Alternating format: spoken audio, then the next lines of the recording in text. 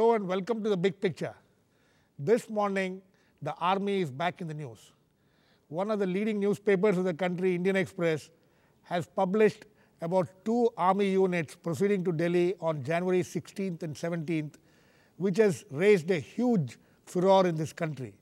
Though the Prime Minister and the Defence Minister have denied the whole story, the story said that it was very curious that these 2 army units had moved towards Delhi without having informed the government.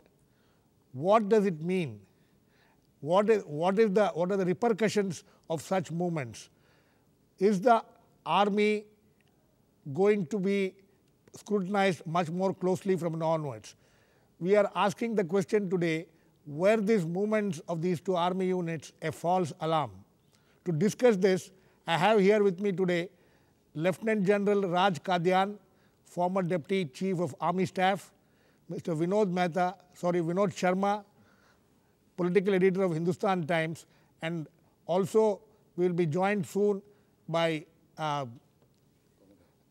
Air Vice Marshal Kapil as well as Commodore Uday Bhaskar. Welcome to all of you. Let me first go to General Kadyan. General Kadyan, when you read this story in the morning, what was your first reaction? What was your gut reaction? The story, actually, there are 2 parts to it. Right. One is the fact that 2 army units moved, one Yes. from Hisar, one from Agra. Right. That perhaps the journalist must be right. Right. Other is the meaning they have tried to draw out of it. Absolutely. The insinuation that, they have left They have no not. doubt. They have not used the word. They have said the C word which they are using is curious and not the other 4-letter word. But they have left no doubt. Yes. Now, that's very unfortunate to cast aspersions on our army's loyalty to the country and also to the army chiefs in some form, because he has been in the news for some reasons for the last couple of months, is very unfortunate, and I think it's very irresponsible. Unless they have something more to the story, I don't know, but doesn't appear. At least they should have checked it with the army and the government before they have said that they have denied. checked. But I don't know where was the need to create such a sensation. Let me tell you, Yes.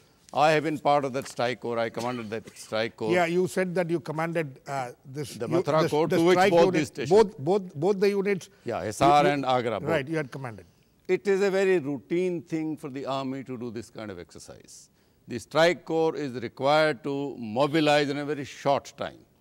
So those procedures are periodically tested. And after all, they moved only 1 battalion, mechanized Only battalion. one question here, General Kadyan.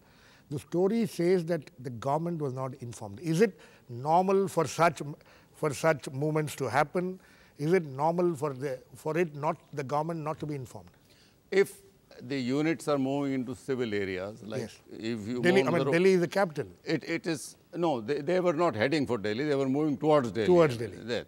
But even in then, the road gets involved, the traffic gets blocked. So Absolutely. it is common for civil administration to be kept informed. Right. Unfortunately, today there are very few training areas left for the army to do. They can't go off the road because everything is under crops. If they go westward from Hisar, then there is a bigger problem. So this was a normal move. This is not the first time that this has been done, and I am sure this is not the last time.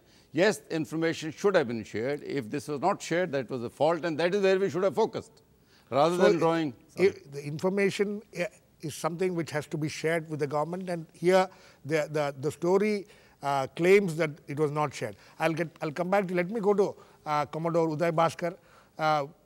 Uday Bhaskar, what was your first reaction? I asked the same question to General Kadyan. What was your first reaction when you read this story in the morning?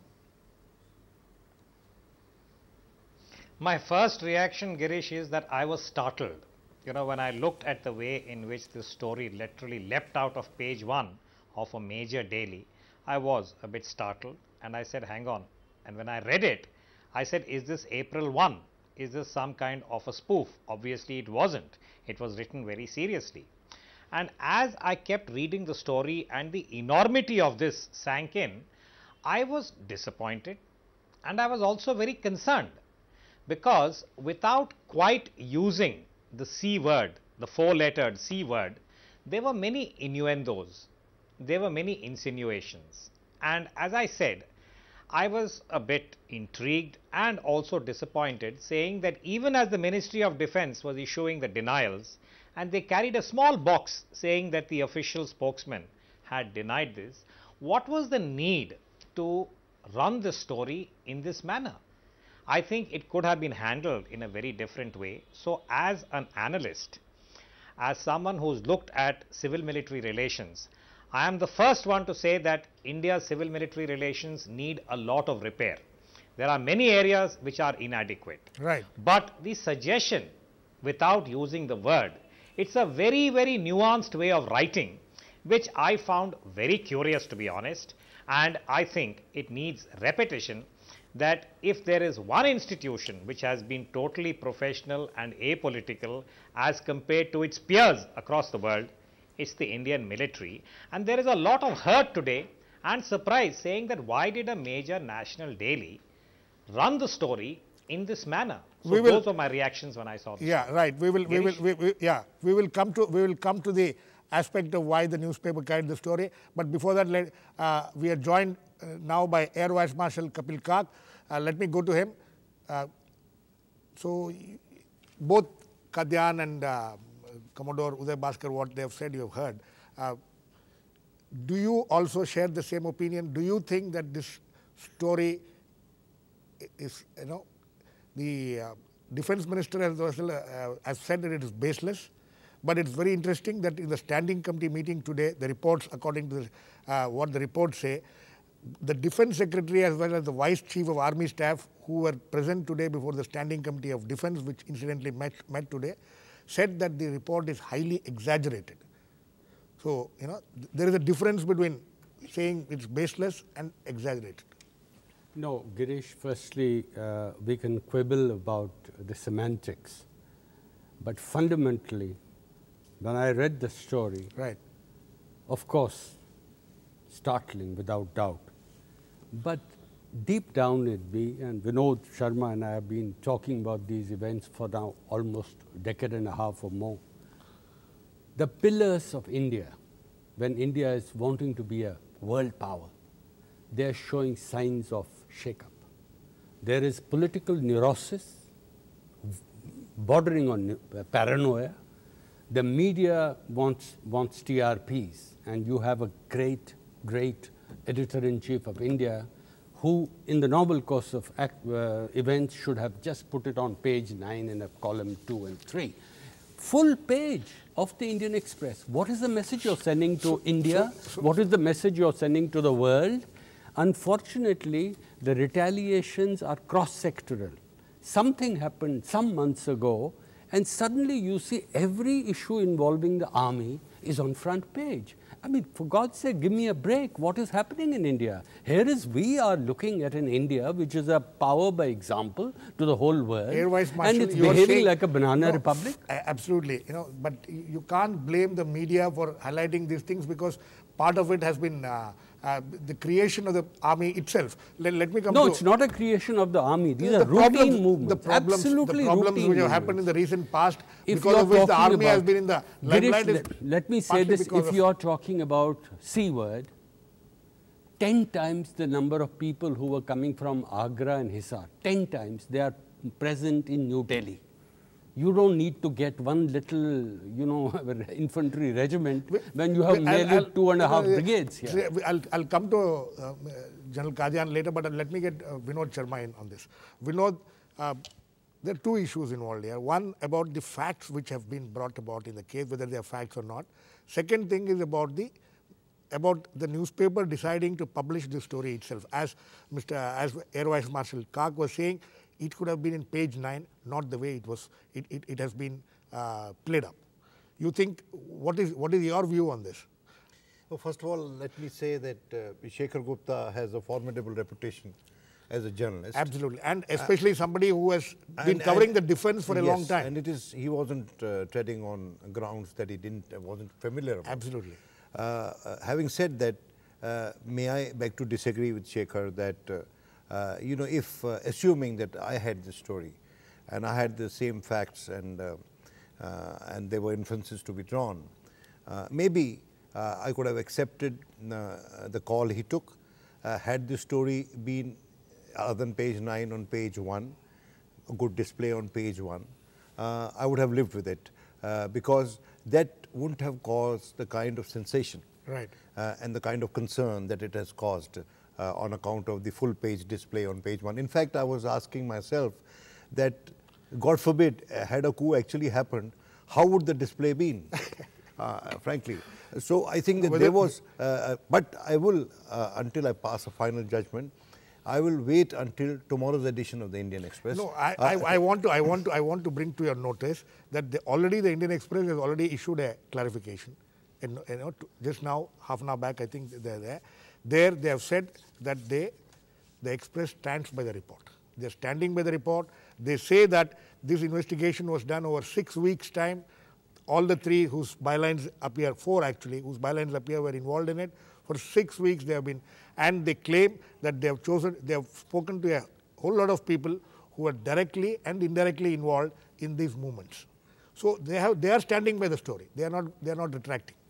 Look, of course, when they wrote the story and the kind of display they gave, surely there must have been some basis for it. Absolutely. They must have predicated their inferences on some facts that were at their disposal.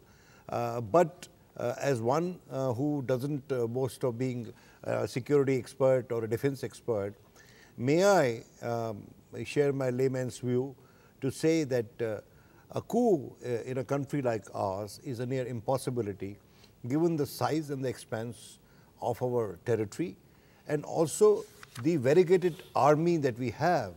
For anybody to be that ambitious to stage a coup with the help of 2 small formations. Absolutely. I think Vinod, I don't think anybody would disagree with you, because in private conversations which all of us must have had over various times at various points of time with various kinds of people, this is, whenever we talk of Pakistan or any other country where such things happen, we always have felt that India is one country where this is a near impossibility. But General Kadyan, let us look at this report itself. A few points which have been raised there. One is that the Defense Secretary, who was in Malaysia, was asked to return immediately. Isn't this? Don't you see this as unusual? No. But that day, the Army Chief also filed his case in the Supreme Court. Absolutely. And the media only gave this headlines, he's been called back for consultation, how should the government respond to the court? Okay. So I don't think this event had any relation to the Defense Secretary coming back to Malaysia. And this happened on the day the Army Chief filed the petition in the Supreme Court challenging about his date of birth issue. So the story seems to connect these two incidents. The general filing the case in the court and these movements of these two. If my memory serves me right, sir, the report that the Defense Secretary has been called back from his foreign visit happened in the daytime after we got to know that the Army Chief has moved the court. Yeah. So it was on the 16th daytime, before sunset.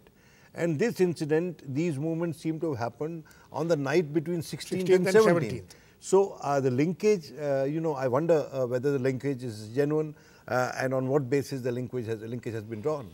Yeah, let General Kadyan finish. Even if you examine the legal side of it, firstly, it was entirely a personal issue of V.K. Singh versus the government. It had nothing to do with the army. Right. Army, unfortunately, continues to get embroiled, occupy the front pages, recent past, but for wrong reason.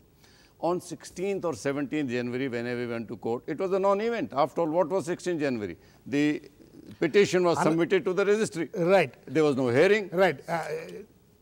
Air Marshal Kak, you were trying to... No. The question is that it's the sequence is like this.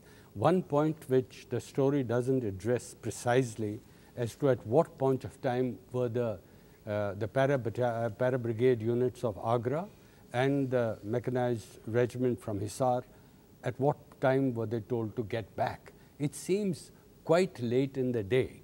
And if that be the case, it ties in with the story about the Defense Secretary having taken a flight from Malaysia sometimes at the midday.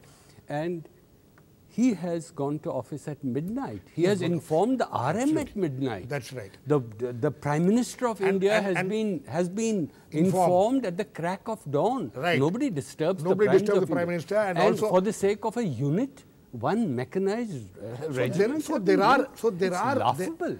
There are doubts. No, but about I think one point on which I tend to disagree with my old friend Vinod Sharma is that it's army, you know, those kind of worst case scenarios being forecast in India is not because you have a variegated army. I'm sorry. It's because you have an army which is so totally apolitical, which is so Clausewitzian in its DNA. Absolutely. So it's not a question because you have a variegated army. It is the impulse and the DNA of the army which will not make it Commodore happen. Uday Bhaskar.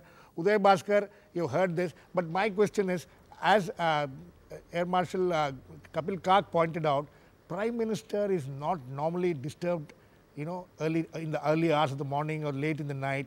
And this seems to have happened, and nobody seems to be denying this aspect of it. I think in all fairness, Girish, this is a report which, as you have just told us, the Indian Express has reiterated that they stand by it. Right. There are many grey areas. Right.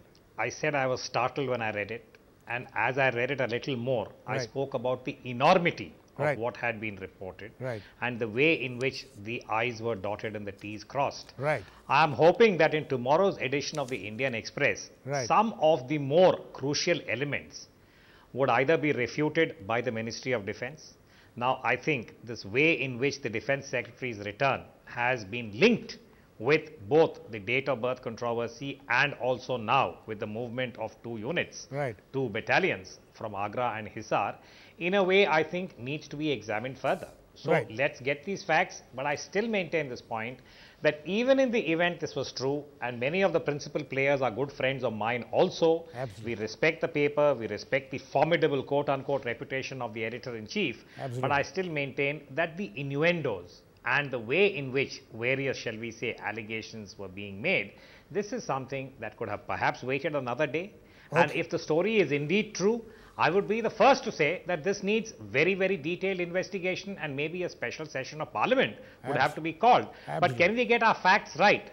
And that only then I think we should really come to this. As of now, I still maintain the Indian military's apolitical nature, to my mind. We will discuss this. We will discuss this, Uday Bhaskar. We need to get into a short break now. Please keep watching. We'll be back very soon.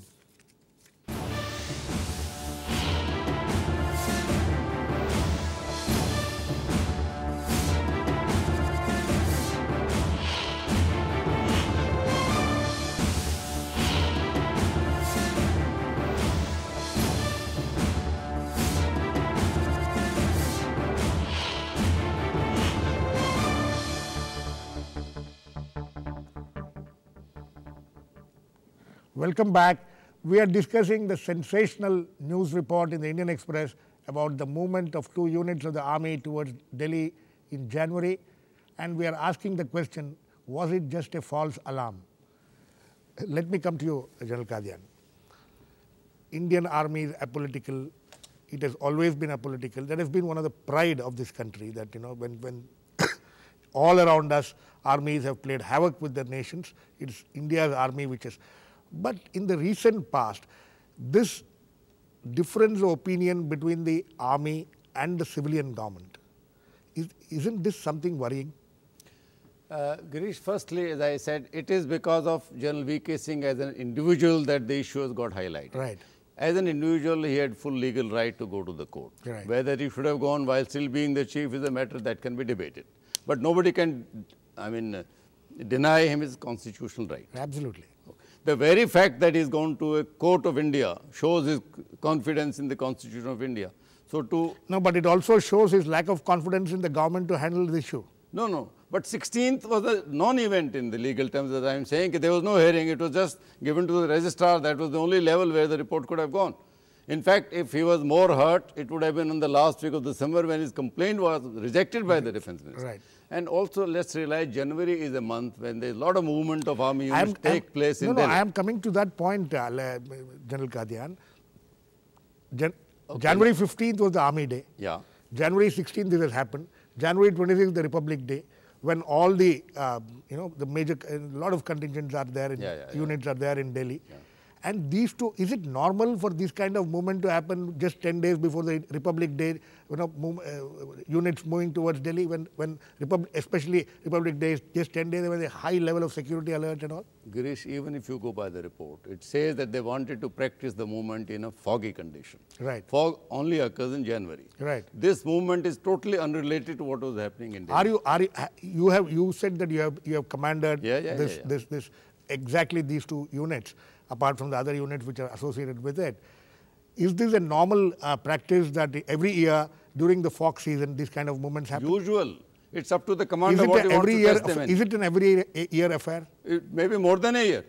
After all, it has many units in SR. Right. It's only one of the units that was being exercised. Right. It is the common practice that they are moved at short notice. Even the unit is not told, because if you want to test their procedures and drills, you shouldn't be giving them a warning. Right. So in the army, it's a non-event. I mean, it happens routinely. This is the first time it has got highlighted in the media. Right. Yeah, Vinod. There's one question General Kadyan and Marshal Karth may like to address. It is mentioned in the Express report that there were certain ground rules that were laid down post 1984 when certain army personnel deserted their units in the wake of Operation Blue Star. Yeah. I think it was the Sikh Light Infantry. Right. That there were certain ground rules that were laid, and this movement was not in consonance with those ground rules. Now, may I ask that if a movement of this nature has to happen, at what level is the army headquarters informed, and is there a mandatory provision that the MOD also has to be informed? Yes, army headquarters, the DGMO normally would share it with the Minister of Defence. Now, if that has not happened, that is the issue we should focus on. Absolutely. It's not such a big event that maybe even in the past sometimes they would have, because it is a short notice move and a very small movement as far as the army is concerned. If there is a mischief, assume theoretical scenario, why move only one unit? There is a full armored division sitting there. I mean, this is unthinkable what we are. No, I but mean, why as do, an army man, no, I feel why hurt. So why do you think this lapse has happened, that the information was not provided to the MOD and also the government, the other whoever others they need to be informed? Why do you think this has happened? No. Do you see it as Air Marshal Karth, I want you to bring you in. Do you think this could have been a simple oversight? No, it's not an oversight. I think some clarities need to be brought onto the public domain. I take the viewers to 28th of May 1964 when Jawaharlal Nehru died. Absolutely. That time, in fact, the report mentions about that also. General Chaudhary, who was the army chief that time, he moved 2 battalions from one of the divisions which was in Meerut. Right. And that time, I mean, this background of, neurosis goes back many decades. Right. The 2 battalions were asked to go back. Right. He was not going to do the C word. He was only bringing these 2 battalions because a pillar had fallen, just in case there is a problem. Secondly, now look at the reverse, how reverse is so horribly unfortunate, that people are being slaughtered in the streets of Delhi, yet neither the Home Minister of India, nor the Home Secretary, nor the Lieutenant Governor is in a position to get the army into Delhi in 1984 at the time of Indira Gandhi's assassination.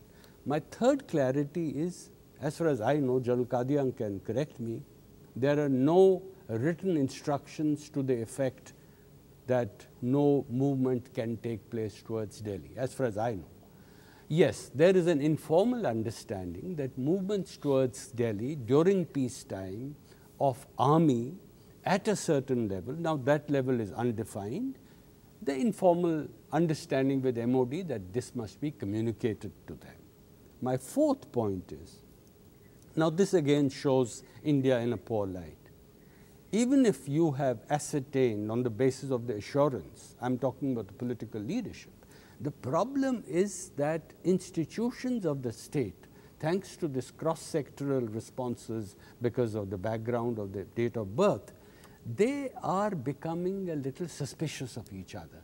It's very unfortunate that once a clarity has been given by no less a person than the DGMO to the political leadership through the civil service executive, that these are routine movements. Why should they? Now, this is a key point, right. Girish, key point. Why should you send these little piddly units back? Excuse me, why? Yeah, that's a very important question. Commodore Uday Bhaskar, you heard with the army. Air Vice Marshal. So you think if the units have been sent back, who has sent it back? Why were they sent back? Isn't this a valid question which will need to be answered? No, there are many valid questions, Girish, and this is what I was saying, that there are many assertions that have been made in the Indian Express report. And if you read it carefully, I can think of 11 questions that need to be answered by both the Ministry of Defence and I hope the Indian Express as to how they have made these conclusions. Now I come back to this point about saying that is it true that the Defence Secretary had actually gone to his office at midnight and that he had made his consultation, apprised his political leader, the Defence Minister, and they actually came to a conclusion that these units have to be informed in the middle of the night or at whatever time to say turn back. And I fully agree with what Kapil Kak is saying, that there is, I think, an inadequate civil military kind of texture at this point in time, and these are issues that need to be visited, because in the event that this entire reportage by the Indian Express is true, a number of questions will then emerge. That is it a fact that today the MOD has grave suspicion about the movement of one battalion of a para brigade because it is carrying out a fog exercise? It calls into question lots of things. So my only submission is, let's wait till tomorrow. The Defence Minister made a statement in Visakhapatnam. I'm sure that the MOD will give us more details on this. And in the event the Express is standing by its story, Indian media is also, I think, going to go through a litmus test. And I think it is as much Uday Bhaskar, we are completely run out of time. Sorry, General Kadyan, quickly, last words to you. You know, this is something which is you know, okay, we all say that, you know, armies are political, but this is something which we should not. Do you think we should take it lightly and just brush it aside? We can't do that, right? Girish, the army that I have known, the C word is not even thought about. No, I'm not even talking of the C word. I'm talking of the various questions which have been raised and they need answers. No, you are not talking about, but the article does. I mean, it leaves no doubt. I think these things take place in small countries and there has to be a cause. There has to be political stability. Last words to Vinod. I think that there is a need to address the trust deficit. There is indeed a trust deficit that has developed lately between the civilian regime and the army establishment, and largely on account of Gen.V.K.Singh, certain actions taken by him. I'm not going into passing a value judgment on that. But may I remind my friend Admiral Air Marshal Kak and General Kadyan that post Anwar Sadat, he was shot during a National Day parade. When Republic Day parade happened, I remember having reported as a young reporter that all the army units that participated in that were doubly searched in order to preclude the possibility of any foul play happening. Vinod, we are completely run out of time. Sorry, General Kadyan, I would have loved to give you the last word, but completely run out of time.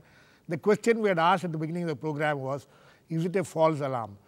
It may be a false alarm, but it has raised several questions which I think as a nation we need to confront it and find answers. And as Commodore Uday Bhaskar rightly pointed out, this is also a litmus test for the Indian media, how it will approach this issue in the coming days. Thank you very much for watching. Thanks to all my guests, Commodore Uday Bhaskar, Air Marshal Kak, Lieutenant General Kadyan and Vinod Sharma. Please keep watching. We'll come back with another issue on The Big Picture.